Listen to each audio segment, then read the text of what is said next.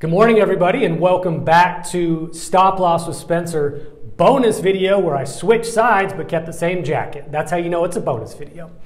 Today, we're talking about leverage trend. Leverage trend, Spencer. The reason I wanted to do this as a bonus video is this topic, while really cool and geeky math and is going to make you look smart in front of your self-funded employer or your friends that for some reason like to talk about stop loss, you need to get different friends.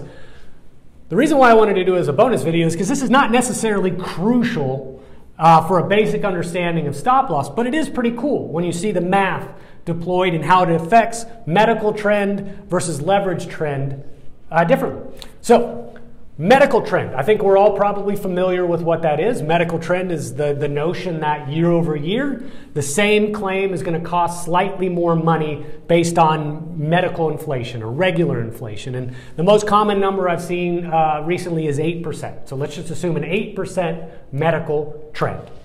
So in year one, a claim that costs $100,000, of course, no trend is applied to that, 100 grand.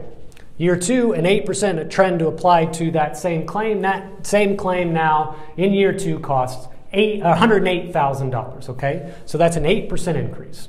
Well, look what happens in year three. Applying the same 8% trend, that same claim now costs $116.6 thousand, which is roughly a 16.6% increase from the first year. That's medical trend. Everybody should be able to follow along, okay?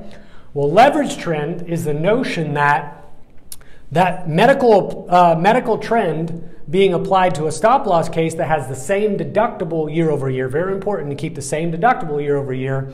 Leverage trend suggests that the impact to the stop loss carrier is a steeper trend line. Okay, so they're going to be reimbursing a higher percentage increase year over year than normal medical trend. So let's look at the math on that. 100K first year claim, $50,000 deductible, $50,000 in reimbursement. Okay, easy enough.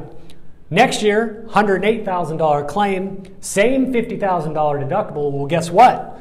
They're now reimbursing $58,000. Okay, that's not an 8% trend. That's actually a 16% trend. So the stop loss carrier is now paying 16% more in reimbursements for the exact same claim.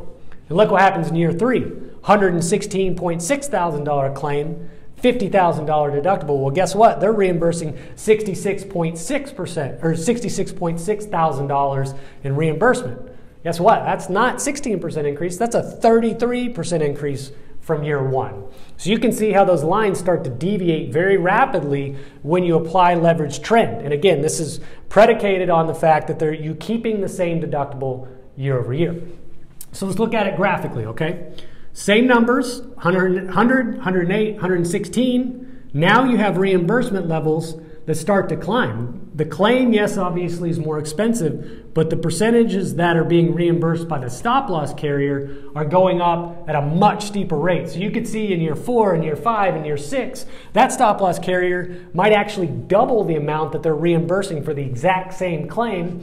Again, assuming you kept the same deductible. So a couple reasons this actually comes into play. Leverage trend impacts your renewals.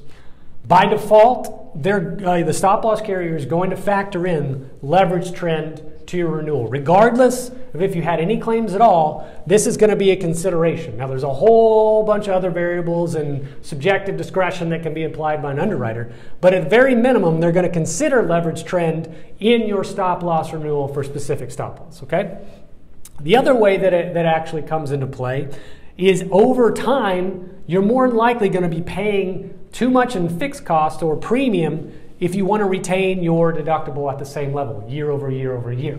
Now, presumably, if you're a successful business, you're self-funded, you're probably going to strategize to try to grow, and presuming your head count will go up over time, that means very likely over time, you should be increasing your specific deductible to offset leverage trend. This would also assume cash flow is good, your claims are remaining fairly predictable, you have the ability to pre-fund a higher amount of claims up to a higher specific deductible. There's a lot of decisions that come into that strategy. But on average, over time, this leverage trend is going to be a factor in your stop loss renewals. And if you've had the same deductible as a self-funded employer, if you're a broker and your client has had the same deductible for 5, 6, 7, 8 years, you really need to consider looking at a higher spec deductible to flatten that curve. We're all familiar with flatten that curve now. Flatten that curve over time so leverage trend isn't driving up your spec premium too steeply. All right, bonus video, a little bit shorter, kind of geeky math, but I think it's pretty cool. I hope you can impress all your friends over cocktails in 3 months whenever Texas opens bars back up again and you're just dying to discuss stop loss over a beer. Awesome. Bring up leverage trend. Play my video. You don't even have to remember it. Just say, hey, this dude talked about leverage trend and it's really cool, and I want to show you how it impacts stop loss. Well, thanks again for tuning in, guys. I hope you enjoyed it. Hope we got some comments. Hope we got some questions. Hope you impress your friends. Stay tuned for the next one. See you soon.